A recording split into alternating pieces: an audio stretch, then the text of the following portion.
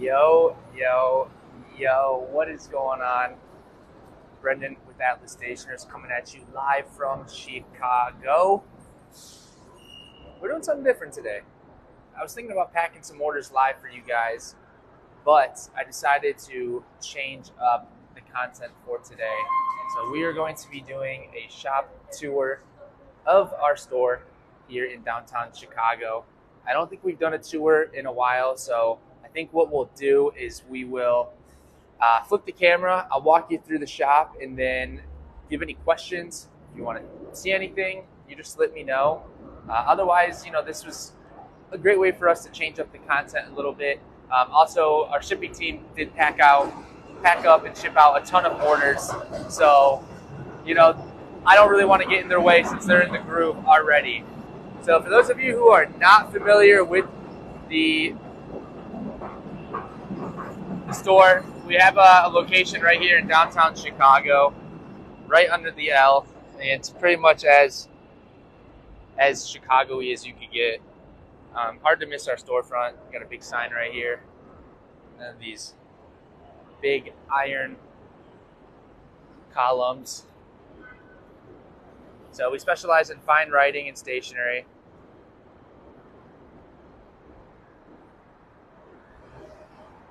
So we sell pens, inks, notebooks, a whole bunch of cool stuff that you didn't know you needed. But yeah, here's a little 360 view.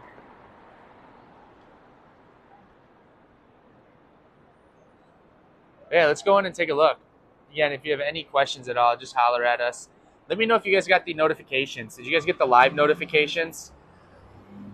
No notification, but I felt Brendan's vibe and checked. Oh, dang. Well, we'll have to see what's up then. I thought we fixed the problem. You did get the notification. Good, good. Well, yeah, as we walk in here, we've been here since 1984. You see a 3,500 square foot retail space, a whole bunch of displays of pens. We probably have over like 13 displays, 14, 15. Let's count them real quick. 1, 2, 3, 4, 5, 6, 7, 8, 9, 10, 11, 12, 13, 14, 15, 16. 16 towers and cases full of pens. And then if you just kind of browse around, you see we got quite a few different aisles that we'll walk through here in a second, full of writing instruments, accessories, pen storage. So super cool stuff.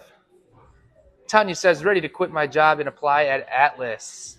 We'd love to have you. How fun would that be? Daniel, I'm doing well. If that was directed at me, how are you guys all doing? Where's everyone tuning in from? Let's take a look at these Lamy Safaris. These are some of the best introductory fountain pens that you can start with. They start at about $30. The Lamy Safaris are ABS plastic, a lot of different color options. It's a great place to start. Kelsey's tuning in from Utah. Twisby is another great introductory brand. These ones are about $32. The Ecos, as you can see, we've got a nice color assortment of all the recent releases. Same with Narwhal. Start about $50, goes up to a couple hundred. Looks like we've even got that Ikaku Makie. That one's like $800. Let's just walk around and take a look at some of the cases. Visconti out of Italy, which is super fun. A lot of great pieces on display and available. Here's kind of a mix case, kind of just some really beautiful pieces. There's really no theme to this case, just besides kind of, we mixed it up with some pretty cool brands. First, you got Edison pens. Then you got Heinz pens. Then we got some of the high-end Conklins, the Nozacs. Diplomat here and here. And then Retro 51. And then over here to my left, we've got the ST DuPont tower. Love me some DuPont. Who here likes DuPont? This is some sick stuff here, you guys. Look at those carbons. Super cool. We're looking at some Pelicans now. And then we'll lean into Waldman. Up top, we've got Aurora. Sorry about the lights. We use track lights to kind of spruce up the lighting.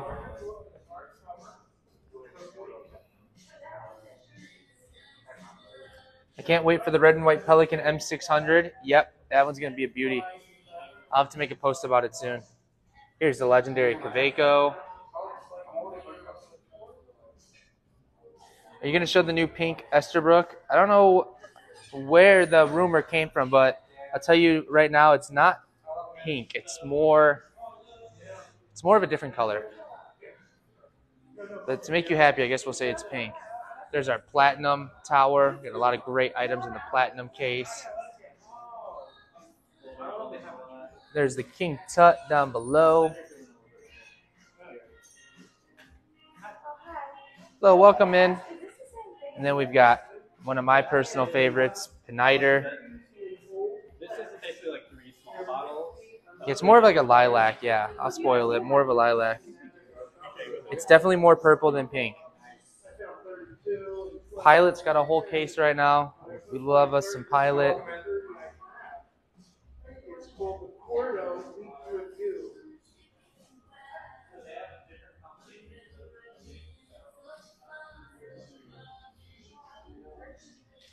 Looks good.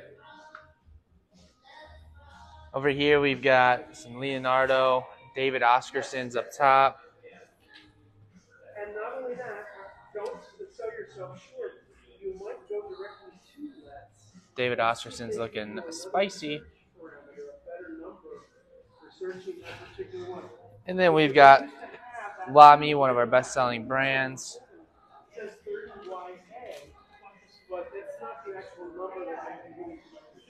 Now on to Sailor.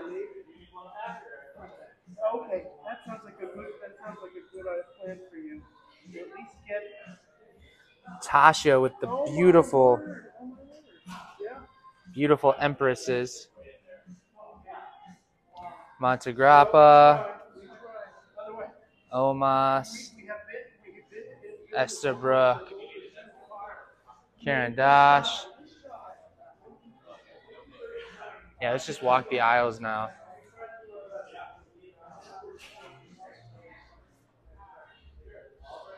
You need something, Brian? It's on the Hobonichi. Yeah, why? I did, why?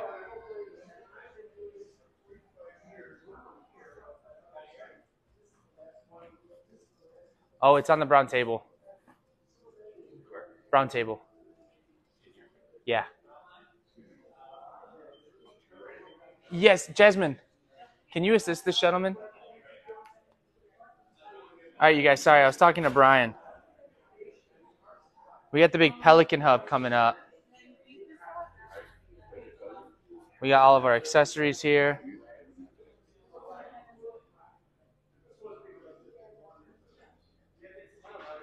The greeting cards.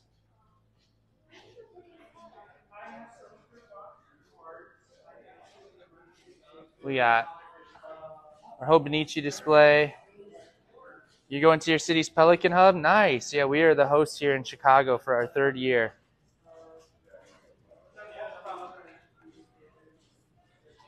Brendan, I thought we were friends. I never received the Hagi and Momo picture comparison. I am so sorry about that. Can you send me a DM on IG? Clearly, I struggle to remember things from the live video. Send me a message on IG and I'll shoot you a photo.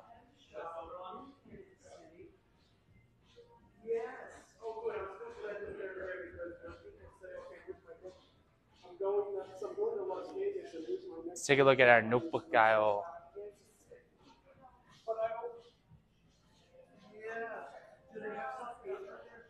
We just restocked on all of our Japanese stationery.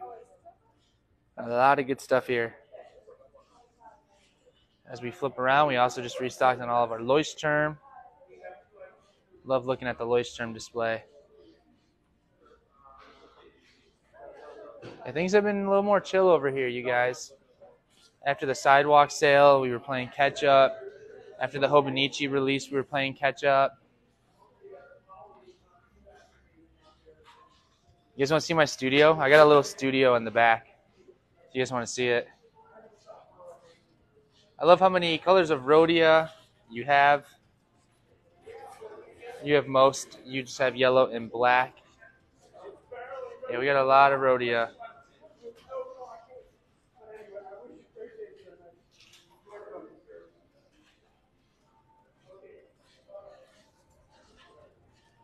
Here's a nice display of the Wearing Gold pouches, the Esterbrook cases. We got some more Rhodia to put out. Here's our planner land. I'm just waiting for my direct deposit notification for your order. Nice. Here's my little studio. I'm going to try to squeeze back here. I'm going to step right behind you, my friend. Sorry about that. So this is where the magic happens. The content, the videos. Right now we're photographing every single swatch on this nice background. So we've taken about 700 photos so far. We only have 2 brands left, Wearing Gold and Monteverde. But yeah, our operations here are getting a little more serious, so pretty crazy. So right after the video, I'm going to finish taking photos of all of those beautiful inks right there. Show the rainbow of Hobonichi again. Okay. Nice. That's a huge undertaking. Yes, it is. But the deal with inks is that we want to give you as close to an exact representation of the ink on our website. And we know the challenges of trying to scan the colors in, photograph them. So what we did is we just set up a nice little studio there. We chose that light grain wood background to kind of give a nice contrast so you can see the swatch and the color. And then we did not edit the photos at all. So I did not edit the colors. That way, you know, it's as close to the true color as what a camera could pick up. But this is the Hobonichi. Color balancing is rough. Yes, it is. It definitely is. But again, when you're just taking the raw photos and uploading that directly, there's really no, it's easier. There's really no difficult part of like trying to match the color exact because again, it's just the raw photo. On some of the pens, when I take photos of the pens, I do tweak the settings a little bit to edit them. You know, sometimes I'll try to eliminate some of the shadows that are casted or, you know, adjust the contrast just to make the pen kind of pop a little bit more without changing the actual color of the pen. Because the last thing we want is for you guys to see a listing and then the color's way off or it looks different in the photos and then when you get it, it looks dull or it's not what you were thinking. Is that your handwriting on the swatches? No, it is not. It's multiple people. There's probably about 3 to 4 different people who have done the swatches. We got a test station right over here.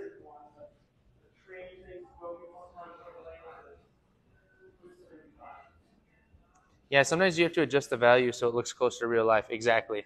I don't really do it with the inks, but I do with the pens. Our pen department is looking great, very crispy. Charles said Krispy Kremes. Look at this right here. That's our buddy Fred from 103.5 KISS FM, the Fred Show. He was in the store yesterday. I got to catch up with him, which was nice. There's a never-before-seen photo of Brian and I playing chess. As you can tell, Brian looks like he was really going through it, so I must have been whooping him in those photos. I was probably like 8, maybe around 8, maybe a little younger. No, maybe a little older, maybe like 9, 10. But look, Brian looks stressed out. I mean, that's crazy. I look like I'm about to checkmate him right there.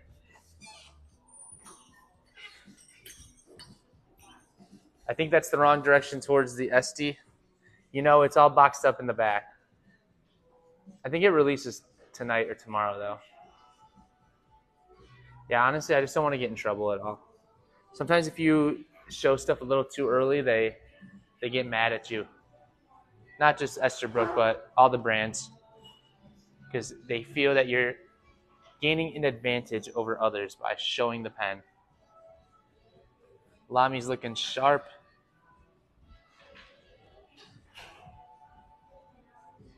Alex is the one keeping the pens all crispy. The pen department functioning.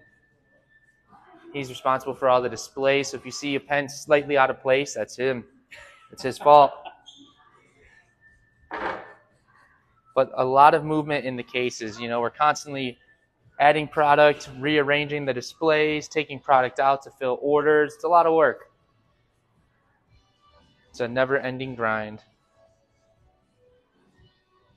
Yeah, you got to say even with their other retailers, exactly. If Brian's watching this and he wants to grab the pen, then sure, I'll show it. But if he's not, I'm not going to go to the back and get it. Sorry. As much as I'd love to. Sometimes we get the call saying, hey, you shouldn't have done that. Yada, yada, yada. What's one of the oldest ink pens you have in the store? As in, like, what's been sitting in our inventory the longest? Are you going to have the journaler nib with the new SD? I can't remember. I can't remember if they did it. Most likely.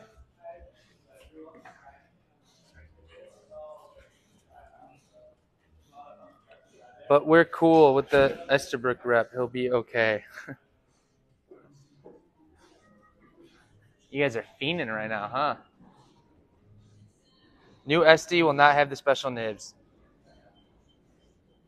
Do you have any fountain pens from the 20s? No, we only carry modern product. No vintage.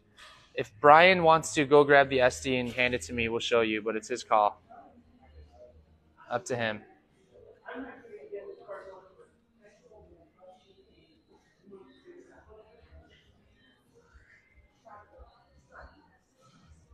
Look how beautiful the shop looks. Let's try to get an overview.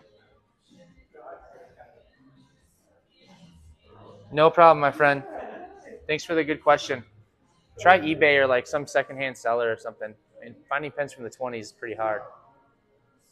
What a beautiful store. Thank you. Been here since 1984. Been in the biz since 1939. And yes, this beautiful rug was supplied from Oscar at Oscar Asperian Rugs. I'm going to show his business card. A beautiful centerpiece. There you go. If you guys are ever in need of a nice oriental rug, that's who you got to call right there. Call Sevak. And I guess Brian made the decision. Can you open it for me? Look at that, you guys. Brian's on the camera. This is how it feels when he's talking on the live videos and he points the camera at me and I have no idea what to do. He does not have a mic. There you go.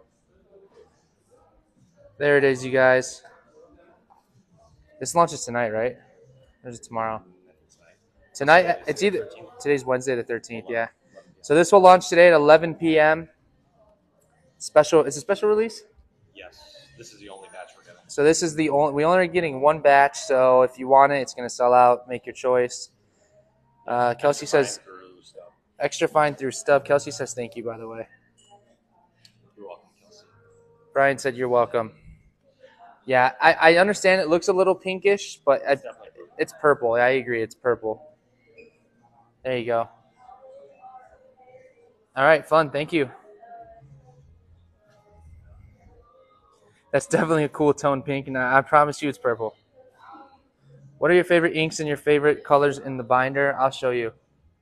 I've been on a cool, like, muted, like, spree. And actually, since I just swatched every single color in the shop, I got a chance to look at them.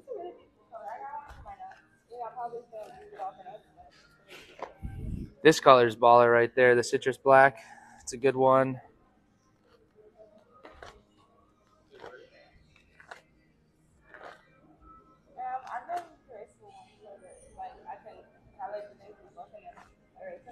I love this one. That one's one of the best things ever.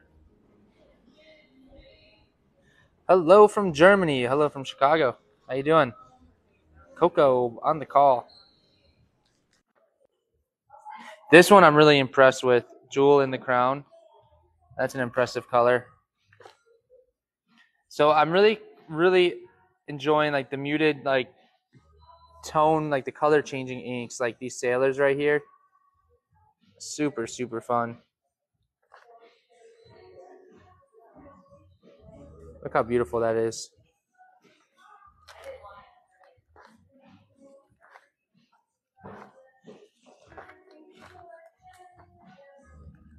I used up the Atlas Iron Ore in my Chicago pen. The Vampire Pigeon's going in it today. Nice.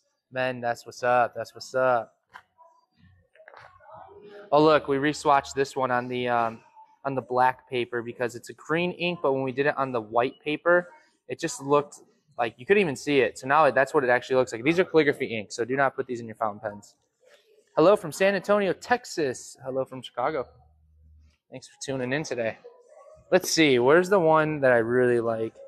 Here's our exclusive inks. Great lineup. Do you make your own ink? No, we don't actually produce them. We work with our vendors and manufacturers to bring them into the shop. On some of them, we do design, though, like the Colorverse Wolf Point, the Iron Ore, the Vampire Pigeon, and then we work with the vendors, the ink makers, to create the color. Andrew William came out with some fun new colors.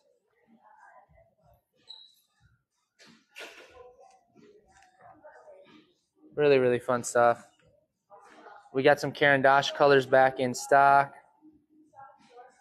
Some cool person did an Atlas exclusive inks, this or that. I know Vampire Pigeon was on there. I love it when I find ink that looks like Michigan in the sun. Colorverse, like I've been really impressed with Colorverse.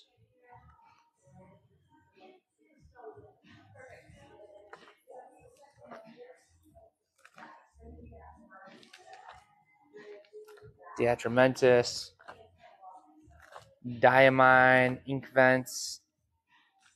I'm trying to find the one. There's like a pink, but I can't remember from which brands.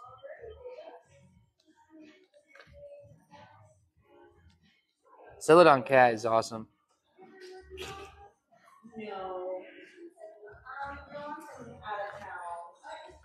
Dominant Industry is fantastic. Winter Pine, I'm really impressed with. Obviously, y'all know I love Autumn Forest.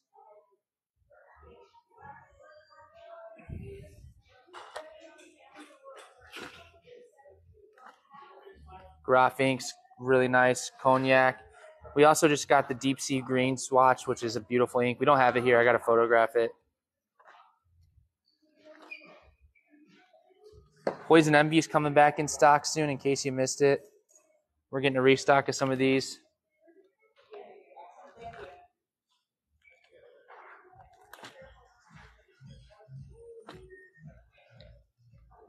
Obviously a classic.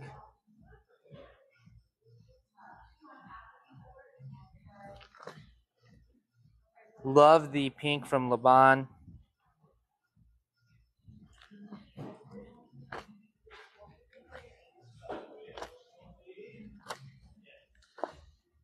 Yeah, we just got a lot of great inks.